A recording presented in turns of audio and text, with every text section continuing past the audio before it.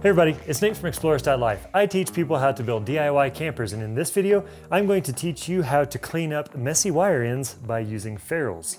This is episode number 4 in a series I'm making covering all of the very basic skills you need to tackle the next electrical project in your camper. Now we've already covered how to cut and how to strip wire, which are 2 necessary skills that you'll need to be able to do to install the ferrules that we'll be talking about today. And links to those videos can be found in the description below.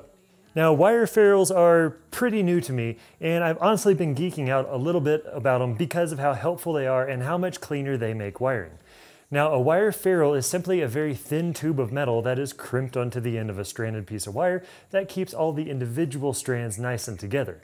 This is incredibly handy whenever wiring things like a charge controller, where the wire gets inserted into a power terminal and a screw gets tightened, pinching the wire in place. Now, how do wire ferrules make wiring safer? When wiring up a charge controller or something similar where the terminals are right next to each other with a stranded wire, there's a chance that if you aren't careful, a few stray wires could make their way into the neighboring terminal, causing a direct short and potentially heating up enough to melt the plastic enclosure or even start a fire. This concern is important enough that for certain electrical applications in Europe, ferrules must be installed on wire ends to pass inspection. These just haven't caught on in the US for some reason, but obviously I'm a fan of them. And they just look nice. Installing these ferrules is absurdly easy and takes just a few seconds. This is a 6-gauge wire, and this is a 6-gauge ferrule. This is a ferrule crimper capable of crimping wires from 6 to 12 gauge. To install this, we just take a wire with the insulation stripped back the length of the ferrule and insert it into the ferrule, making sure that all the wire strands are contained inside the tube. Place the ferrule into the crimper and squeeze it until it releases.